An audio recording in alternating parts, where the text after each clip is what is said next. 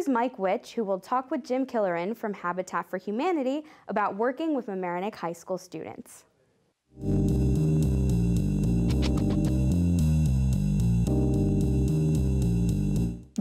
Hello and welcome to the Roundtable tonight. Our guest, well, one guest is no stranger to LMC TV. Jim Killerin, sitting next to me, is the Executive Director of Habitat for Humanity in Westchester. Yes. And Jim, you brought with you Charlie Mullen. Hello. And hi, Charlie. And you are the president of, well, tell the folks what you're president of. Well, I'm the president of the high school club. So we work once a month and we help build at Habitat homes a lot. And the high school club is called what? We call it MHS Habitat for Humanity. And how long has it been around?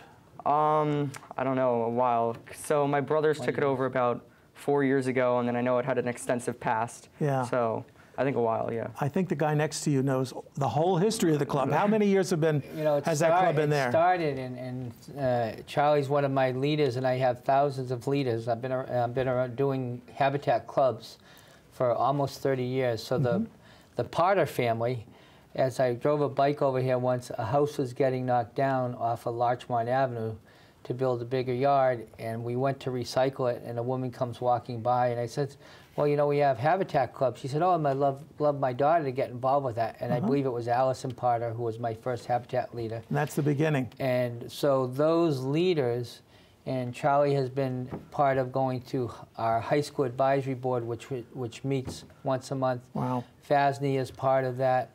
Horace Mann, Yonkers. But you, and now you've got, I don't mean to interrupt you, but you've got a lot of projects that we want to talk about. Specifically, Charlie is one of 30 Mamaroneck seniors who are working with you for 1 month. But first, hold that thought. I know you've got a lot to say about it. I want to remind our viewers that this is a live segment, so if you've got a question about Habitat or you want to make a comment, feel free to call us, or you can send an email. The contact information is on your screen. So, tell me about the 30 seniors. Well, Charlie is head of the Habitat Club, but this is the first year that the school called me and said, will you take seniors? Yeah. And Bobby Brizzard, who's a friend of Charlie, right? He's on the lacrosse team. Shout out to they just won the playoff game. Right, congratulations. Go Tigers, right? And he was supposed to be here. Right, and he is getting ready for the next game. They just came from the field. But I have a Tiger SWAT team every morning of 30 seniors. Wow. That get deployed. Bobby's one of my generals. Emma, I call it the Milo team, which is my garden team. And it's kind of an army? And I have 15,000 volunteers. This is a SWAT team from Mamaroneck High School.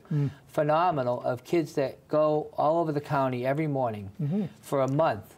And they're senior interns. And they are getting hepatitis. It's horrible. It's an infection. I don't think it's horrible. Did we show pictures yet? I don't know if we showed them yet, but we've got some photos that Jim brought in, so maybe we can see some of those pictures. Sure. And Jim, you can tell us what we're looking at. Well, here's Zoe, who's in a historic Marquette Row in Yonkers. We just got that house for a veterans family, and she's having fun with a chainsaw, it looks like a Sawzall. And the seniors have cleared brush. They took off a roof. Wow. They're learning to build. Yeah. And I think... And operate tools. This may be one of the most important educational experiences of the 4 years at Mamaroneck High School. I don't say that lightly. No. But service in a county that is a dichotomy of all backgrounds, and economic and ethnic and racial. These kids are going out every morning working from Yonkers to Chappaqua. And we started here. That's a range. That's a range of economies there. In Mount Vernon, in Millwood, making community gardens on Main Street in New Rochelle, helping with our green recycling store that we just did the appraisal roadshow on Main Street, where we bring in New Rochelle. Yes, this is just this past weekend. Right, and we'd love to start one here in Mamaroneck as well. Our home base is Mamaroneck, where we did our first house 30 years ago, where we did the floods in the flats. A shout out to Keith and God rest Arlene Greenstrow and Soul and the First Baptist Church we helped gut. This is really home for me. And everything about what this weekend represents, Memorial Day, is about everyone having a home and a place to have a roof. And the saddest thing in this county is that I'm looked at like I have 3 heads when I say, can we build a veterans family, a home in your town or city? We are seeing mass migration. That is what the seniors and Charlie leads. Poverty should have been ended. Yeah. Home ownership. The American dream, everyone's going to raise the flag and go to a parade. We need to be building homes in New York, or else people are leaving at an extraordinary level at the biggest rate in the history of our state to other states where people can afford to live and millennials have a future. This mission that the seniors and that Charlie does is no light mission. Yeah. And we need everybody watching to get Habititas. HabitatWC.org is our website, by the way. Oh, no. I'm sure you're going to give that website about 5 more times. 25. Charlie, I want to ask you something, but before we do, I want to take a little break, and we'll be right back. We're going to be talking to Charlie Molen about his experience with Habitat for Humanity in Westchester. Stay with us.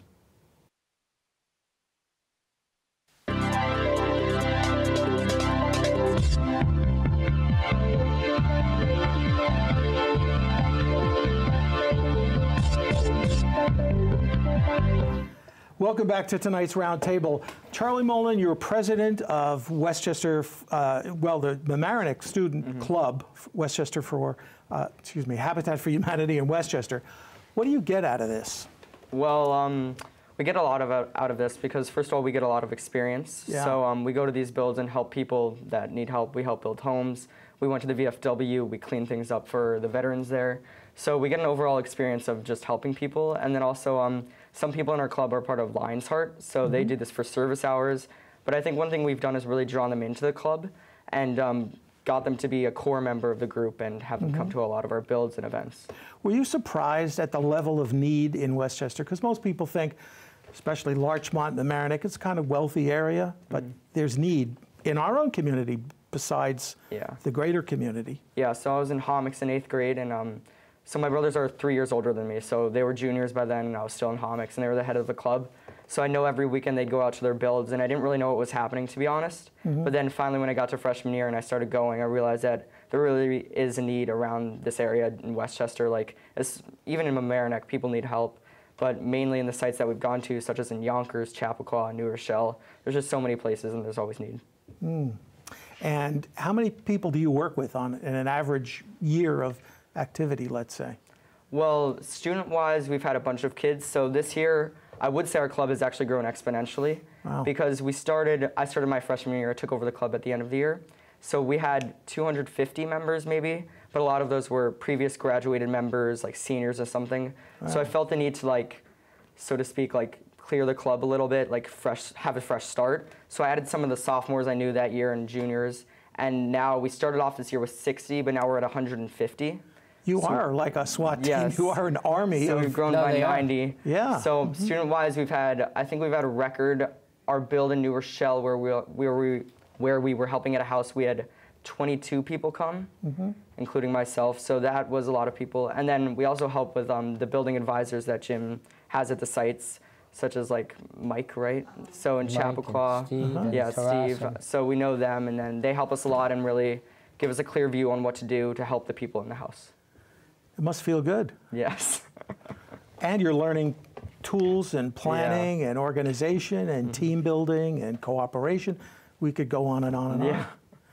What can viewers of our show do to help the club in Mamaroneck? Well, right now, Jim and I are actually looking to establish a site in Mamaroneck. So they could help us with that, like talking to the mayor and stuff such as that. And then we'll be at so usually in the summer, they have something on Mamaroneck Avenue. I think it's called Summerfest. Yeah. I volunteered there before, so I went to the village camp, so I've done that.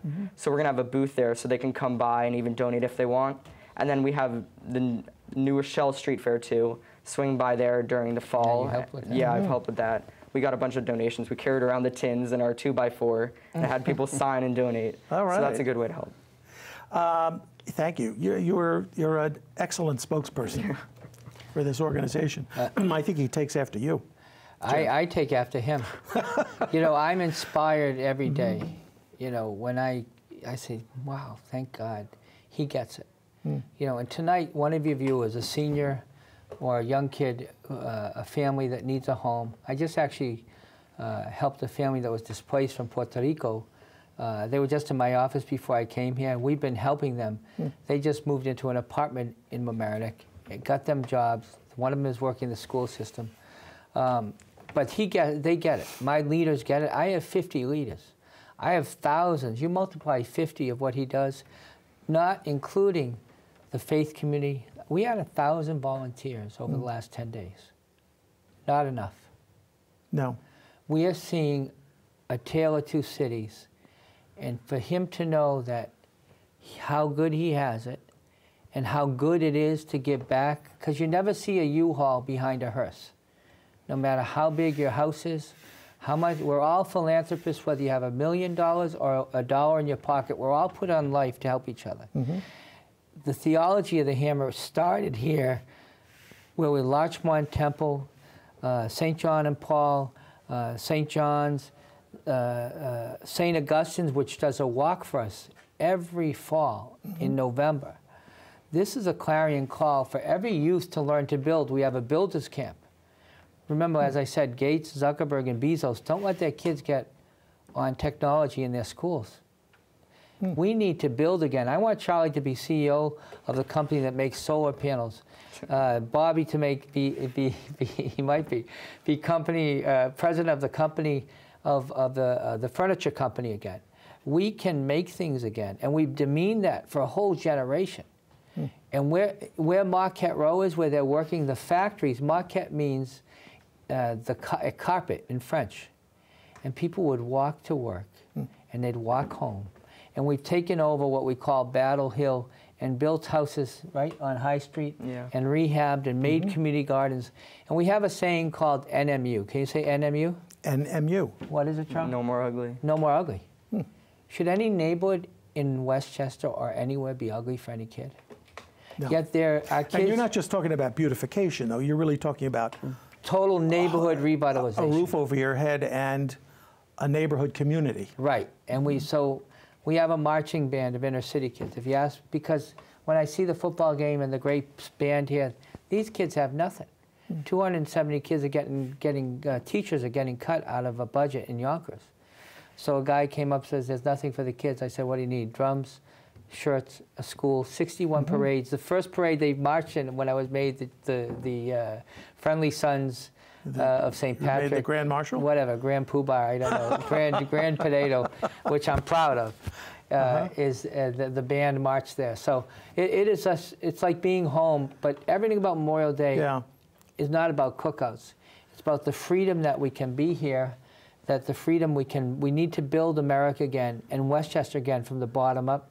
New York is suffering with a crisis of affordable housing right now. Well, we've got a question from a viewer that's come in. And the question is, as a volunteer, do you have a choice on what you can do? Let me ask Charlie that. Well, so we've obviously been to various sites, but it's really what's needed there at the time. So my first time at Chappaqua, first of all, it's gotten so much better as the years have gone on, but we were digging dirt because I'm pretty sure it's on a sloped elevation. So that day we were digging dirt and helping to level it. There were plenty of schools there. And then the last time we went to Chappaqua, we were digging dirt, but jackhammering concrete. So it's really just what's needed. I mean, you could obviously find something curbed to you and what you're comfortable with, such as like painting or clearing the dirt, shoveling the dirt, not jackhammering. There's always something to do, but it's what you feel comfortable with. And individuals can, they will then, separate from a group, will be guided to what the scope of the work is for that day. So if you know how to frame, you will say, we're going to put you on framing. But people are learning these skills again. We're like the vocational school of yesteryear. We're teaching every day. You mentioned something about donating, and there's another question just came in, and I'll read it off the prompter. Are there other ways to help Habitat other than donating money or building? You know, we need mentors. So remember when you moved into your first home? Yes. Did you need to learn who do you call? I had a wonderful neighbor who helped me out. So you had someone help. We need mentors to be neighbors to our families.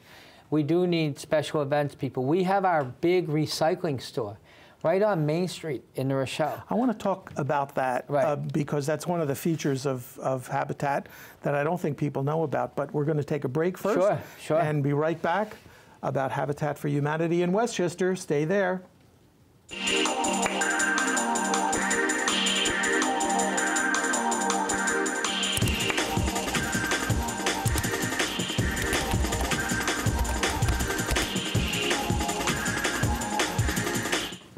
Welcome back to the Roundtable. Tonight we're talking with Jim Killoran and Charlie Mullen. about Habitat for Humanity in Westchester. Charlie is the president of the club at Mamaroneck High School, and Jim is the executive director of Habitat for Humanity in Westchester. You were talking about the Restore. There are 800 in the country. And where's ours? Ours is 659 Main Street in New Rochelle. I just did the appraisal roadshow there. Yeah. It was so much fun, unbelievable. It was really like what you see on TV. There's 130 billion tons of material. 10% of every new job is thrown away. I have 500 brand new rugs. Sears Improvement just donated all brand new doors and windows from their warehouse. The stuff, you might see me on your house on garbage day. Remember my first house was Larchmont where they knocked it down. We recycled that. Can I sneak in a thank you? Because when we were preparing this new studio here at the Town Center, that's right, I forgot. You were here with volunteers. You not only knocked down walls and got rid of a lot of debris, but you also donated some rugs that we have in our shout out room. to TF Andrew Carpet One. I asked them to come in, who has helped me with people in various situations. So thank you from LMC TV. And then people don't always know, we generated $225,000 worth of sales tax, helped over 6,000 families save money on their home, and we gave over 600 families free furniture, like this family displaced who were in a fire or in floods. So if I had something that I didn't need anymore and I wanted to donate it, is this a place to go? So we want to, and Restore? this is because we're on TV, I'm going to ask, Charlie and I will plan one day a month with the high school in Mamaroneck that people can bring to a site, and then that can be brought over to the Restore. Ah, okay. The pickup is challenging because so many people want to give in a throwaway state. Sure. We recycle. So we take cabinets, we take doors, we take windows. Actually, we've taken whole houses down and recycled them. So that, instead of going to the landfill... It's only about recycling the materials that are usable, still usable, like doors and windows. Or if someone buys a new house and they don't like the one-year-old cabinet colors that someone put in. We get that, and someone's got beautiful new cabinets saved. Now, someone gets them. Do they have to qualify for that assistance, or can it just be Well, anybody? they buy that. In other words, like 50% or less of whatever. So it's Memorial Day, a Memorial Day weekend sale. But then if someone has nothing, like in a fire or something like that, or I work with other agencies, then we have donated time and time and time again. There was in Peekskill, 100 families burnt out 2 years ago, July 20th. Donated furniture to 100 families. I get calls from the mayors frequently, Mayor of Mount Vernon, Mayor of Yonkers, Mayor of Peekskill. I worked the night that the fire was here around Christmas. I was there, and Mayor Murphy can attest to this, and I brought 100 brand new coats that I get donated every year. Wow. And one thing I always say to every volunteer, at a year that we had $10 billion worth of disaster, and I did 200 flooded homes in Mamaroneck in 2006, are you ready for disaster tonight? Do you have a plan? Where do you go? And also, if there is a disaster, will you help me? Will you help me? Yeah. So I ask every one of our volunteers. I brought 9,000 volunteers, including LMC TV staff, to the Rockaways. Yes. Because of what I learned in 2000. That was after Sandy, right? In 2006 here, I learned I learned how to do gutting and mucking and create disaster teams. Just like he's a SWAT team with he's my captain. He's my general from Mamaroneck Youth. I have generals all over this county. I'm the weakest link in the chain here. But I know to put good leaders around me, and that's one of... I'd like to go back to your leader, one of your leaders here, and say, what's General Mullen. What's happening in is there something happening in the summer with the club, or are you planning something for the fall that viewers should know about? On the 18th. Oh, yeah. So over the summer, you can volunteer at the Restore. So Jim has something called the A-Team. Okay. So you can volunteer there. I think they go around a little bit, and they help. They also help lead. Restore. They might lead companies. We'll have 150 people from a company in a day. I'll say, Charlie, will you lead these 10? You know the gig. Paint the storefront. Put 5 of them over here, make the community garden. Zoe, will you help here? Zoe Schmidt, who was a graduate of Mamaroneck High School, helped to make the community garden on Main Street with volunteers. Now, these are sites that you've... All over the county. Yeah, but you've identified them as a need. Right. And so, and I get calls all the time from seniors who have no heat or no air conditioning or no running water. There was a veteran in Eastchester, 3 years without running water in his home. That's the poor amongst us for our seniors in the highest tax county in the country where everything should be perfect. There's a disconnect between the speak and what gets done. We need to get it done. We have another question. Does Habitat provide transportation for volunteers to those locations? Sometimes we not primarily though. You know, we ask the volunteers to get to the site. You know, I'm a big one, by the way. It's nice to see some. I'm a big one on creating biking throughout Westchester. We're too car-centric, and biking is affordability. But we will rent a van.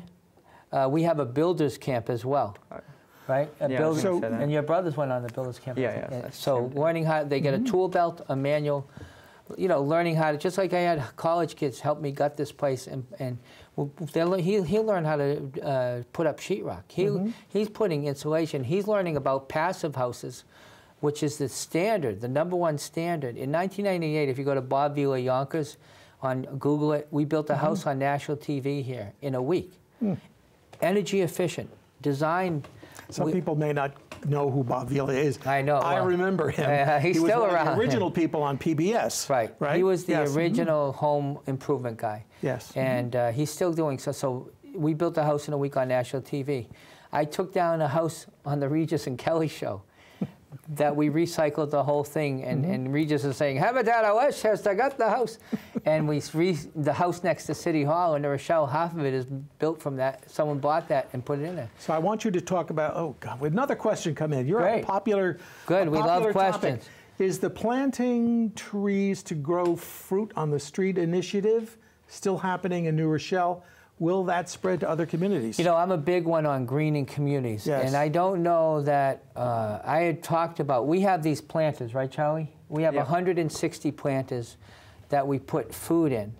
And imagine you mean grow food. We grow food. You know, we want cancer to be gone in the view of his lifetime too. So it's natural, right. natural eating healthy. At a time when Mrs. Green's just went out, which I'm saddened to see. I just went to get a juice and it was closed. Very sad. I think every one of his, in World War II, during this Memorial Day, 20 million people had victory gardens. We need to have victory again. You know victory gardens? I did. I learned about it. You heard about them, yes. I have, yes. They go So back we years. have to have victory again of growing food, because if it doesn't have chemicals. So we make these in food deserts where there's no healthy food. Okay, there's so bodegas. that person's question. I hope so. The city gave me a hard time about putting planters on Main Street. Okay. You know, there's a lot of greenwashing, they call it. But really, they cut down every tree from my headquarters down to Home Depot. We hope, where other mayors have welcomed it in 3 other cities. So we want communities to be green again and to grow food.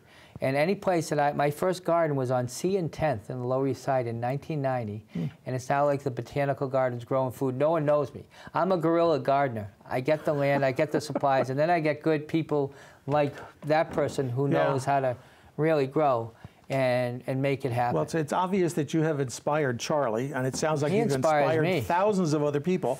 So if people want more information, that website again? Please go to habitatwc.org. And you can go to Habitat for Humanity of Westchester Facebook. Follow us at HabitatWC, Instagram and Twitter. And really come visit us this weekend, Memorial Day weekend, 659 Main Street. And get Habititas. And I love Mamaroneck and Larchmont. Thank you to the people, the public. Charlie, thank you, your family, every student. Thank you to the Mamaroneck seniors who are my SWAT team. Let's keep it going, Mamaroneck youth. Continue to be my SWAT team all summer long. If you want your youth involved, call me directly, 914-403-4821. Say that again? 403-4821. Okay. And we need to build another home here. And there's a senior out there watching this tonight who needs us to come and work on their home. And you want to hear from that senior? And we want to hear from that senior, and we're there to help. Jim Killoran from Habitat for Humanity in Westchester, and Charlie Mullen from Mamaroneck High School. Thank you so much. And we've got more coming up on the local live. Stay tuned.